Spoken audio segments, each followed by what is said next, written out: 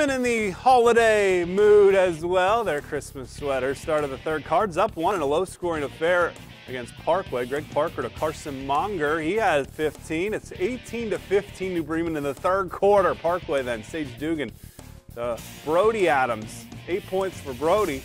It's 18-17 as he finishes. New Bremen's turn. Trey Naylor steals the ball.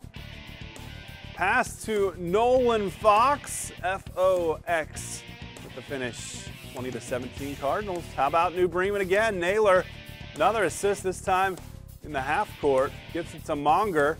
He's got the 2-point range. 22-17 Cardinals building that lead and controlling the third quarter. Kalen Reed, nice baseline drive, pulls up and shows that touch. New Bremen gets the win at home, 48-31.